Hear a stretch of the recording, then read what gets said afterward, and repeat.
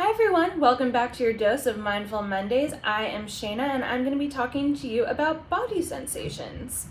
A lot of the time we start to feel our emotions in our body before we even realize that that emotion is happening. For example, when we're angry, we can clench our fists or feel really hot. When we're stressed or anxious, our stomachs can hurt, we can get headaches, we can feel really tired. Even it goes to happy emotions. When we're feeling happy or excited, we'll laugh and smile a lot. When we're having love emotions, we'll touch the person, we'll try and hug them.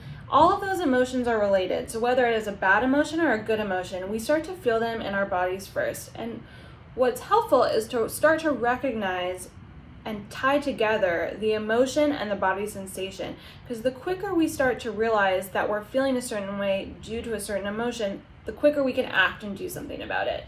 So start to really pay attention. Am I feeling nauseous, is my stomach hurting because I'm sick or because I'm nervous about a test that I have to take? And knowing that you're nervous about that test that you have to take, well, now let's kind of find those coping mechanisms that we've been working on in past Mindful Monday videos, and let's see if we can kind of bring down that stress. So start to pay attention to how your body feels in relation to the emotions you're experiencing. All right, have a great Monday.